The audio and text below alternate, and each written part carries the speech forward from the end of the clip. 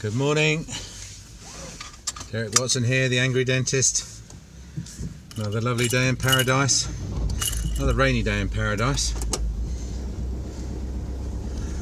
I don't know what I did to deserve this. Somebody really, really good must have died in 1959 to have got me here.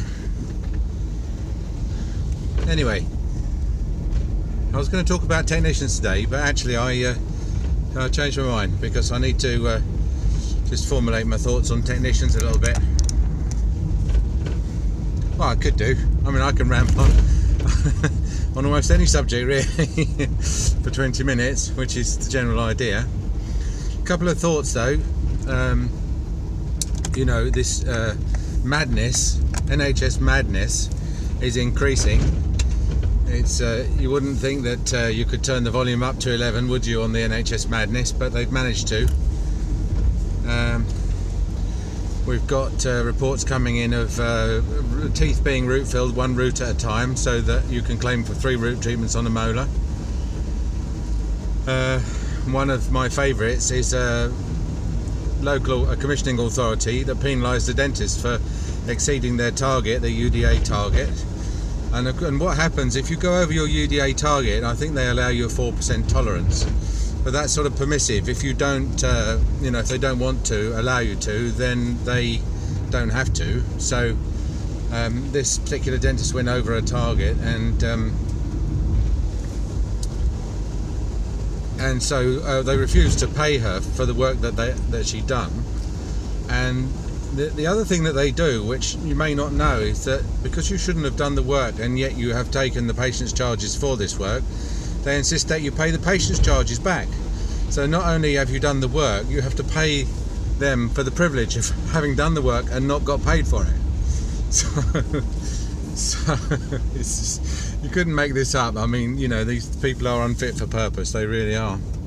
This is what happens when you try and what was the word someone said the other day? We're in the age of supervision or something, or you know, everyone's being micromanaged from the centre, and it just doesn't work.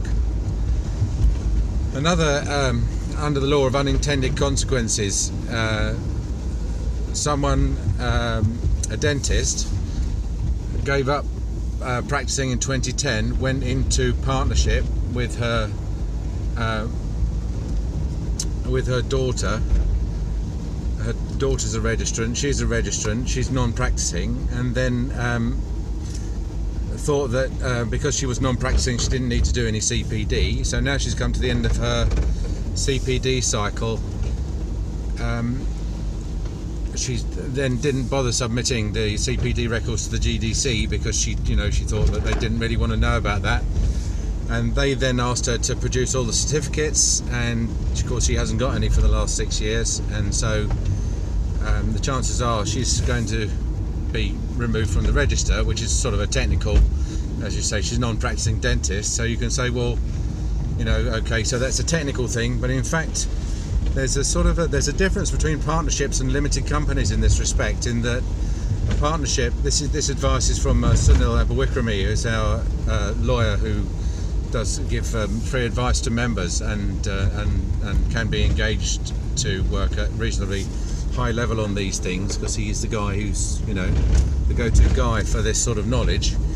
Apparently all the partners in a partnership have to be registrants, whereas only one director in a limited company that operates a dental practice needs to be a registrant. Therefore, if one of the partners is removed from the register, then effectively that partnership becomes ineligible to hold a contract, and therefore that partnership will then have to approach the GDC and see whether not the GDC, sorry, the commissioning authorities, the PCT, to see whether they would be agreeable to the contract just changing from, you know, basically to the 2 dentists to perhaps the 1 dentist or something. Technically that's a change of legal entity, and the PCT, if they're going, they're being awkward, and the previous Chief Dental Officer Barry Cockcroft gave them the authority to be as awkward as they liked, you know, and to really give the license to cock the system up at will. and if they want to be awkward and say it's a change of legal entity and then the whole thing needs to go out to tender, then that's how a simple failure, a simple misinterpretation of the rules regarding CPD has led to the loss of an NHS contract. So we're hoping it doesn't get to that point, and we've put Sunil in touch with that member she's now got that advice and is now considering what to do about it. But it wasn't possible to scrape together enough CPD to satisfy it. So anyway, I want to talk about third-party capitation because it's a nice little subject. The history of third-party capitation, which is basically firms like Denplan, DPAS, Practice Plan, etc. Although Practice Plan was bought out, is it by Wesleyan? And then I think Wesleyan has just literally bought DPAS as well. So there's a lot of consolidation in the third-party dental plan world. The history of it was that it was originally invented by two dentists, Stephen Knorr and Marilyn Orcherton. And together they came up with this idea, which was that it was quite revolutionary at the time, which is that supposing you've got the cost of running your surgery is £100,000 a year, and you've got 1,000 patients, why don't you just charge them £100 each? Hey presto, £100,000. No need to worry about the NHS, no need to worry about fee for item, etc., etc. Well, it was revolutionary, as I say, and they went on the stump up and down the country telling everyone about it, and it was basically one of these, you could either see it or you couldn't, and a lot of people were very critical, and there's a few nuances. For example, you can't really charge everybody £100 because some people will need far more work than others, and so it was expanded according to risk, where E is a dental disaster and A is a child, for example, who's got very few fillings or no fillings and healthy gums. So it's got 5 bands, unlike the NHS, which, thanks to Harry Idiot Clayton, decided on 3 bands. 3 bands is not sufficient. 5 bands is sufficient. In fact, if they just expanded UDAs to 5 bands fairly early on, I don't think we'd have half the trouble that we've got at the moment. But Clayton wanted to keep it simple for the patients. He didn't think patients could understand 5 prices for dentistry, although they seem to understand 5,000 prices when they go down Tesco, but somehow 5 prices for dentistry was too much for the patient's brains, according to Clayton, whatever his idiot name was.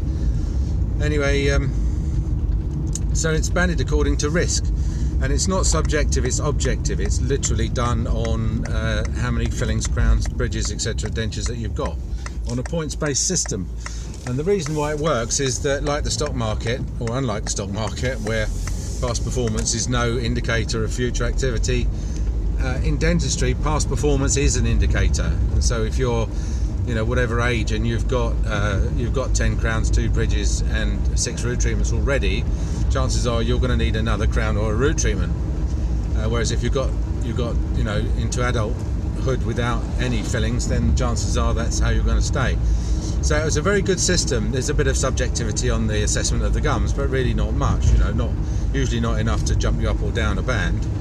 So anyway, those of us who saw it got into it quite early, and I was the first regional, one of the very first 2 dentists I think that they employed. I was the Southern Regional Inspector, used to go around mainly dealing with insurance claims, because there's an element of insurance in it, although it's not an insurance scheme. Now the good thing about it is it's a shared savings scheme, and this is what we keep arguing. The NHS should adopt a system where dentists are paid a fixed amount, and if they get the patients healthy and save money, then they get to keep all or most of the money.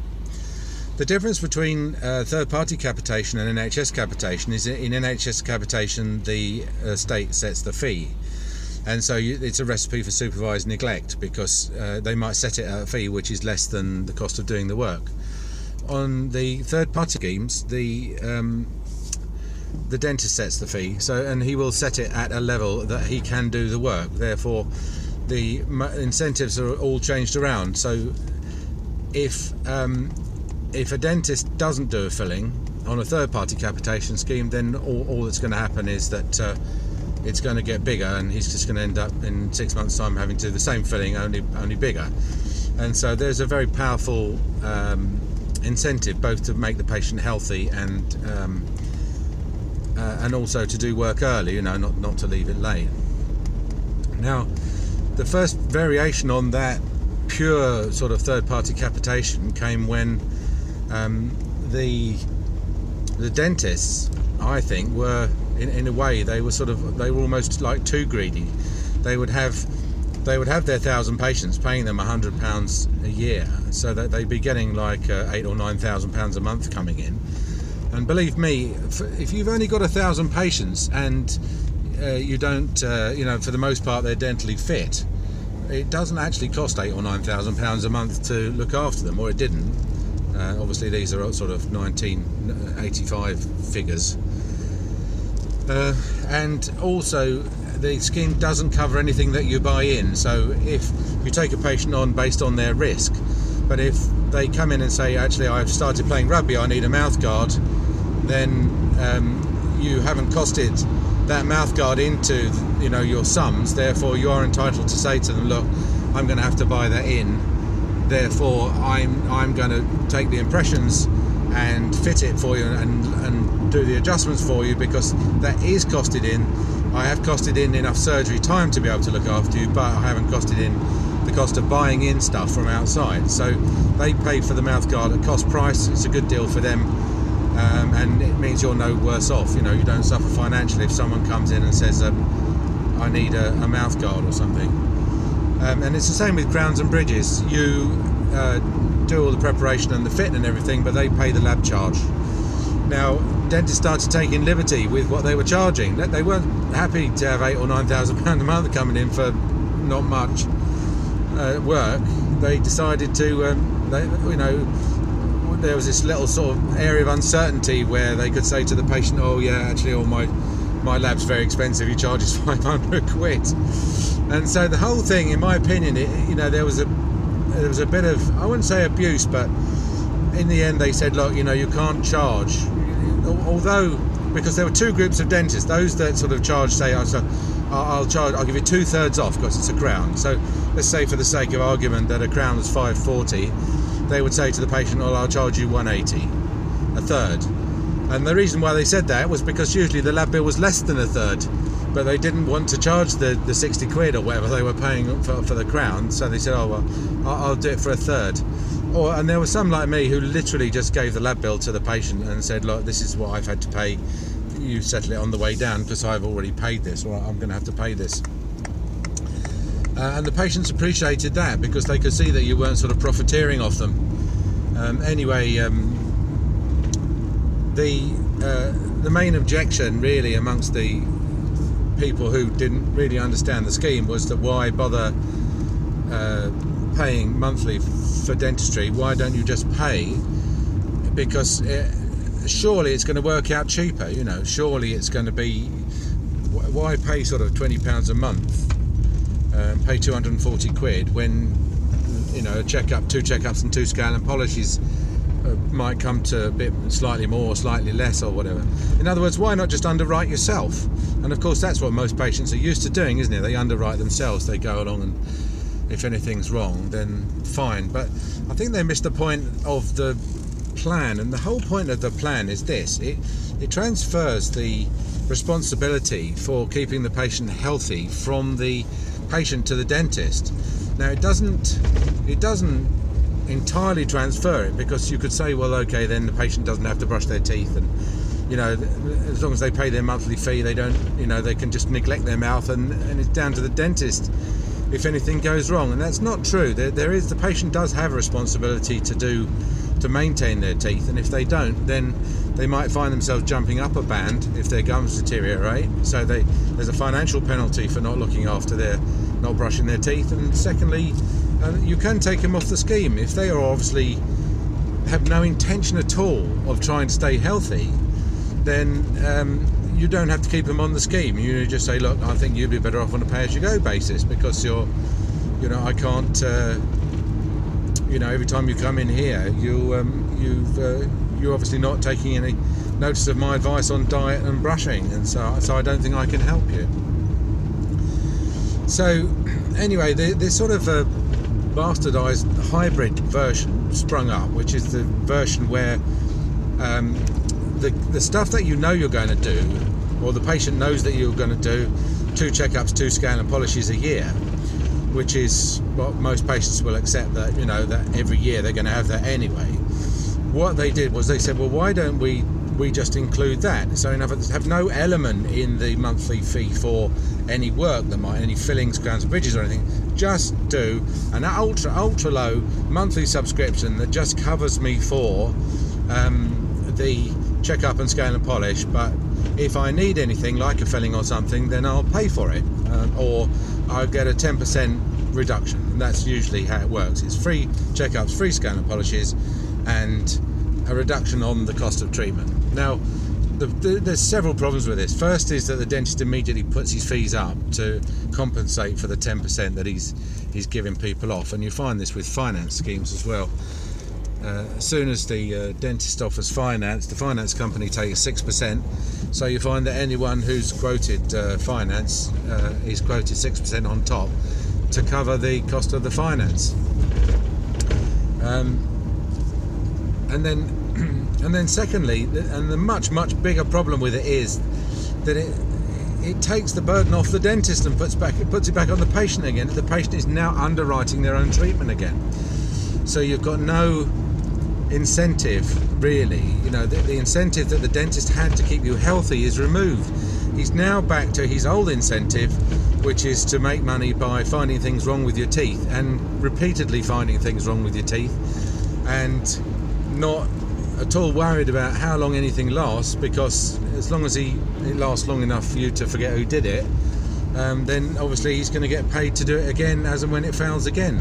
Now, it's not quite the repeat cycle of the continuous fast turnover repeat restorative work that we used to get under the old fee for item system on the NHS, but your dentist is no longer he's no longer incented to try and keep your health as high as possible in order to maximise his profit. His profit is maximised by doing your scan and polishes as and when you ask for them, but again, having a good old look around your mouth to see what he can do for 90%. So that's why I've always been a big fan of a pure capitation scheme. I don't like these discount treatment schemes. I don't think they're good for the patients, and I don't think they're good for the dentist, and they lull people into a false sense of security. The other types of schemes you get, the ones where you sort of pay a monthly premium, and like the pure insurance schemes where there is a third-party insurer are worse and tend to be short-lived and tend to collapse.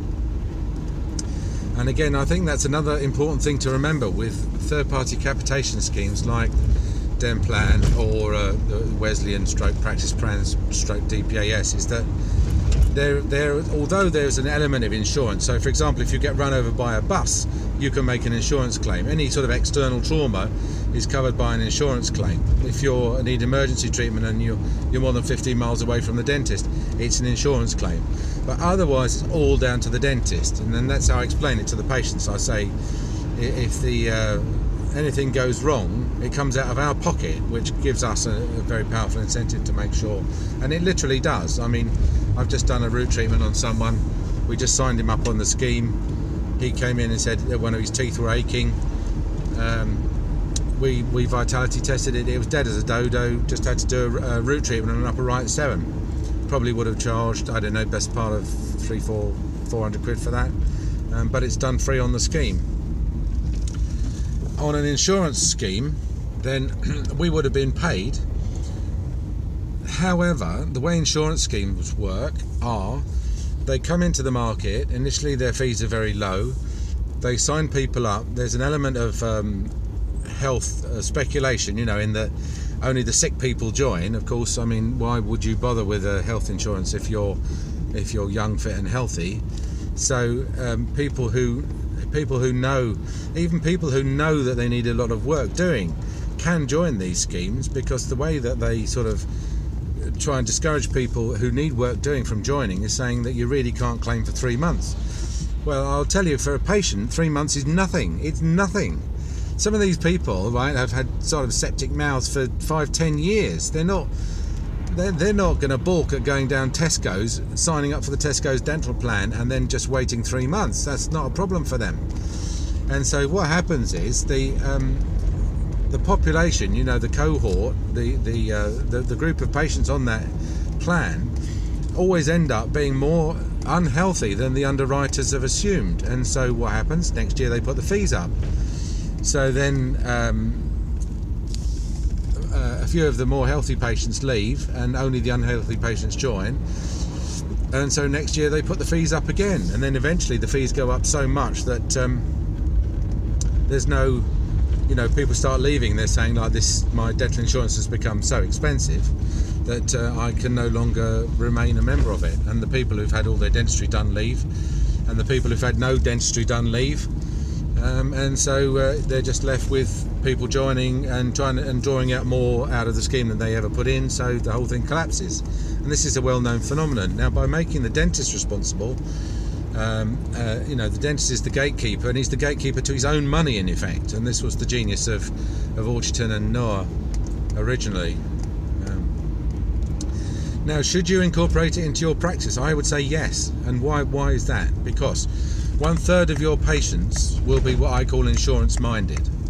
2/3 of them won't, and honestly you'll have some of the most pointless conversations with the ones who aren't, trying to get them to see the light, and they will never see the light. And so what I do now is, if someone is not insurance minded, I literally say, okay, fair enough, you would be better off on pay as you go, because you're a self underwriter.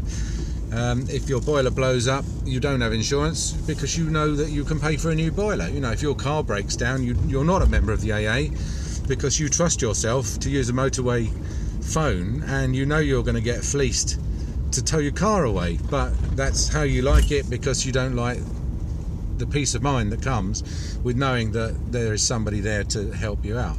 And some of it is peace of mind, you know. I mean, it's not that monthly premium is paying for peace of mind. Some people are a member of the AA and they do have insurance on their boiler, and they will want some sort of scheme that that means that they can come along to the dentist as much as they like and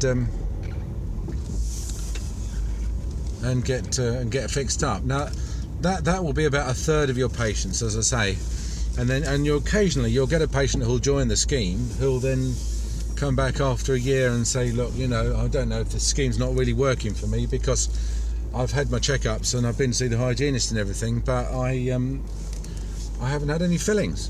So why am I paying you, you know, £300 a year, and I'm getting nothing done? And so to those people, I do say, well, you know, you wouldn't ring up the AA at the end of the year and say, look here, AA, you know, I've been paying you all year, and how many times have you towed me away? Never.